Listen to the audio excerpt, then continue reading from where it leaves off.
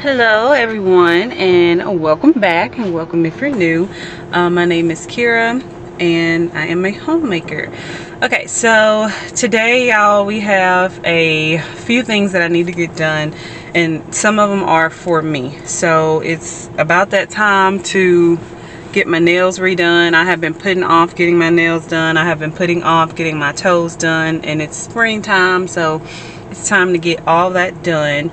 I have one more load of clothes to fold, and it's Genesis clothes. Remember I told y'all that I was gonna be too tired, so yeah, I just threw them in the dryer. They're dry, so we're gonna dry them. Also, we're gonna do a crock pot meal. It's called Philly cheesesteak hash browns or potatoes. I think it's potatoes. Philly cheesesteak potatoes, but I say hash brown because you're actually using hash browns. You can either use the shredded hash browns or you can use the cubed hash browns. I'm going to be using the shredded because that's all that my local grocery store had in stock. Well, I'm not going to say in stock, but the cheapest that they had in stock. I did not feel comfortable spending buku money on a bag of diced hash browns. But diced is ideally, but trust me, the other ones will work. So you will need your bag of hash browns, whatever choice you decide, or you can cut up potatoes. I feel like I wasn't gonna have time today because we're supposed to be receiving our mattress that we got from the furniture store yesterday, so I don't have time to actually cut up potatoes and cook them. So you're gonna need your hash browns of choice, a can of cream of cheddar, I believe is what it's called, and you're also going to need some hamburger meat. You're also going to need various types of bell peppers, but if you don't want to use them, you don't have to. Just use a green bell pepper, but I'm going to be using green, yellow, and red. And you're going to need a onion. Make sure you brown up your meat and all that. I'm going to show you guys how to cook it. I'm just trying to give you guys a heads up, that way if you need to pause this video and run to the grocery store if you want to make this, go ahead, be my guest. But it's going to be cooked in a crock pot. Of course, we're going to brown our meat over the stove, and then everything else is going to go in a crock pot. So it's going to be very, very easy. You're also going to need your choice of shredded cheese. I'm going to be using mozzarella, and I think it's the Mexican style cheese. So whatever cheese of choice you want. I will also link everything you need in the description box for this video, and then again, I'm going to show you guys everything that you need as well. So right now I'm headed to the nail salon, so we'll go from there. Okay, y'all, so I'm back. I just came back from that. Sorry if my eye seems like swollen. It is swollen. Pollen. So I need to go in here and take some, probably not Benadryl, but cetrizine, so I don't get sleepy, because it's still, I plan on going to work out today. We're still supposed to get our mattress delivered to our storage building, so definitely cannot do Benadryl. And plus I'm about to go in here and cook too, but yeah, it's swollen pretty bad. But anywho, let's go get started. Hopefully you guys have all of your ingredients. Remember, I'm also going to put them down in the description box, okay? Okay, y'all, so here are the ingredients. You're going to need, Worcestershire sauce. Hopefully I'm saying it wrong. As far as seasonings, you guys do not have to use these seasonings. These are what I am choosing to use. I am using Tabitha Brown's Very Good Garlic. It is salt free.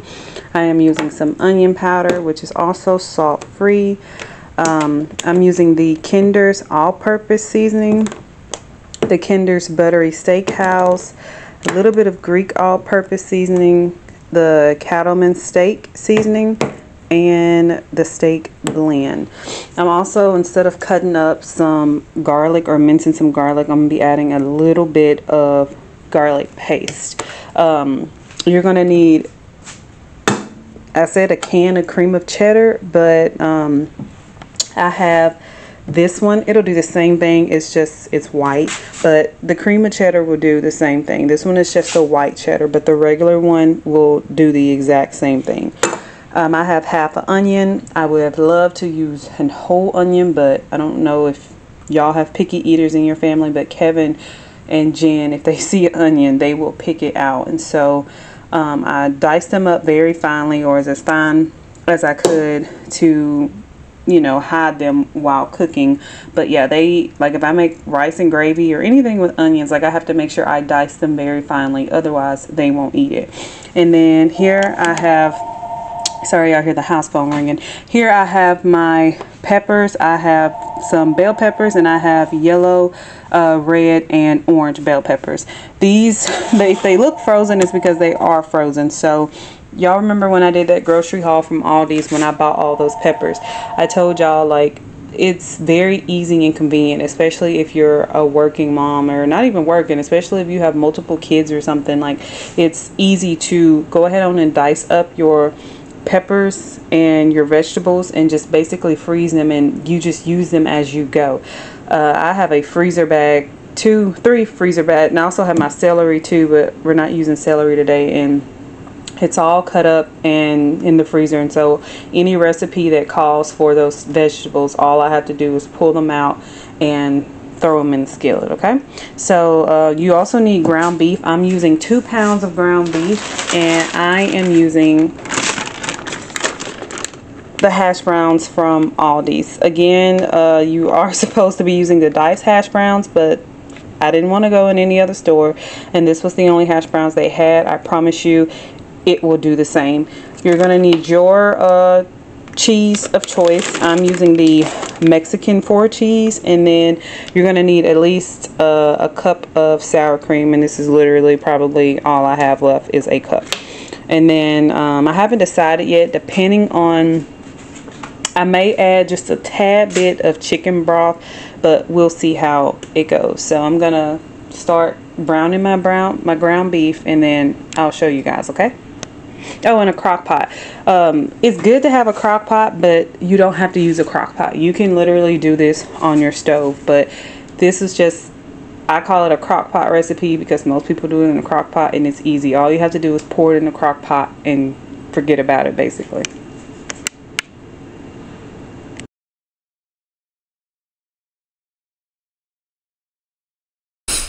Okay, y'all, so we're gonna start off with some Crockpot liners. I absolutely love these Crockpot liners. If y'all don't have them, you don't know what you're missing. I've tried other Crockpot liners, like I believe Dollar Tree has a brand, Dollar General, all of them, and every time I stir I end up tearing it. So I definitely recommend the Reynolds Crockpot bags. So what I'm doing right now, I'm just pouring off my hash browns into my crock pot. You can use, you know, like I said, regular potatoes, like actual cut up potatoes, or you can use the diced ones. I prefer the diced ones, but my store did not have them. So you just want to make sure you pour those into the crock pot first. I had my crock pot already on hot, that way once I added the cold ingredients like the sour cream and the hash browns, it wouldn't take forever to heat the crock pot up. And then I also went in and I seasoned it with salt and black pepper. We don't want no bland hash browns, so make sure y'all thoroughly season the hash browns. It's just like potatoes. You need to season potatoes, you need to season french fries. So add a little salt and black pepper to it.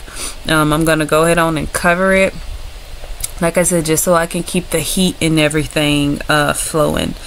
I'm brown my meat off camera. It's pretty simple on how to brown your meat. I use the ingredients that I showed previously, but you can use whatever ingredients you want.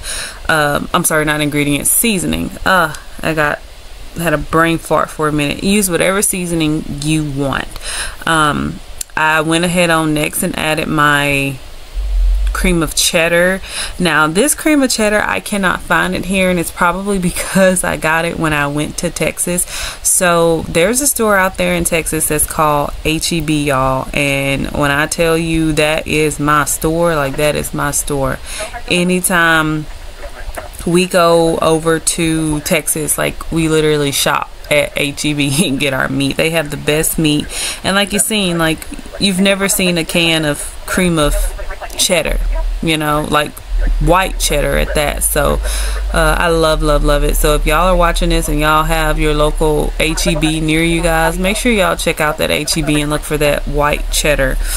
After I added my white cheddar, I went ahead on and added my sour cream. Y'all seen I had a hard time trying to get it out, but I was able to get it out, and that was about right at a cup of sour cream. Now if you don't like sour cream, you don't have to use sour cream. You can also use cream cheese to do the same thing. I also ended up adding a little bit of chicken broth that I did not show on camera, but all I did was take some Knorr, like the Knorr chicken seasoning. I got some hot water and I added about a half of cup of water, got it dissolved, got my powder dissolved real well, and added it over off in there to thicken it up some. And then towards the end I added the rest of my cheese. So right here, me and Kevin were talking about the appraisal that we have scheduled, hopefully March the 15th. We're hoping we can get an appraiser in much sooner, but we were just discussing a few things for the house, and so we were, you know, talking about what if the appraisal, you know, like decides that the house is not worth what's being sold for. And then, you know, normally the banks, they want to try to sell you the house or approve you for the amount. Even though they've approved you for a higher amount, they try to go back on the amount that the appraiser recommend. And so we were just trying to figure out like what we would do, I guess, if it came to that situation. If any of y'all have just recently bought a house, or you know, or going through the process, let us know. Like, comment, let us know if your process was easy, if your process was hard, if there's anything that you recommend to people. Like, let us know, definitely let us know. But this meal turned out really good. Like, Kevin loved it, y'all. Like, he took half of it, and that was a big crock pot full. Y'all seen how full it was. He took half of it to work. Like, half of it. I made him a big old Rubbermaid Tupperware full, and he took half of that to work. So, and ate, I don't know, maybe a quarter of it while he was sitting there. Look at him.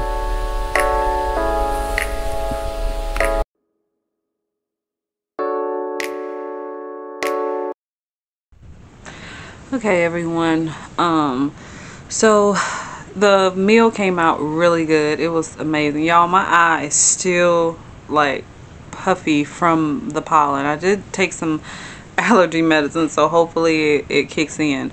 But the meal was delicious. Kevin took over half of what I had left in the crock pot to work with him, so it was really good. Even my grandma and daughter liked it. She did want pizza in the end, so I had to run to Walmart and get her some more medicine because as I mentioned in the previous video, she has eczema. So any little thing like pollen, it triggers her breakout. And so, like, she was playing outside on the porch today and she kind of got in it or whatever, and so she whelped up. So normally just a little bit of Benadryl, or I try to alternate between Benadryl and Claritin, because, you know, I don't want her to be sleepy and drowsy all the time. I just give her Benadryl at night, and during the day I give her Claritin. So I ended up having to run to Walmart and grab some of that. And then while I was at Walmart, I wanted to show you guys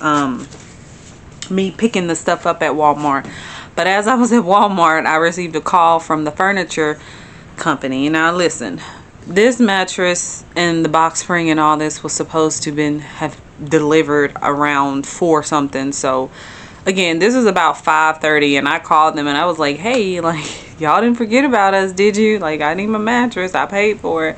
And the guy apologized. He was like, yeah, we had to stop at the store and get some snacks and stuff. And I was like, okay, I guess y'all hear, okay, I'm coming. And so yeah, so that's Jen. She's calling me. She's done eating her pizza, so she's ready for a wipe off, and to bed she goes. So yeah, that's pretty much it. We got our mattress and stuff in. I was able to put it into our storage, hence that we don't have any room here at grandma's right now. So I was able to get it in storage, and I came home and that was it. So everything is done. Laundry is done. The dishes is done. There wasn't much to clean up, especially with the Crockpot. I used the Crockpot liner, and so that made it very, very easy. If y'all aren't using Crockpot liners, you don't know what you're missing. That's pretty much it. Kevin, I don't think I told y'all this, but Kevin job forgot to pay for a hotel room for them, so he had to drive. He's on night shift, so he had to drive all the way back home from their location 4 days this morning, and he had to get up early today. He left the house like around 3 o'clock today, so he had to head back to that location. But he said that they got them a hotel room, so thank the Lord. But yeah, so that is pretty much it. If y'all have any questions, any concerns, anything, please comment, let me know. Please make sure y'all hit like, y'all hit subscribe, y'all hit that notification bell. That way anytime I upload any new content, y'all are aware and made aware of it. Okay, so without anything else, I hope you guys have a good night, and God bless you all.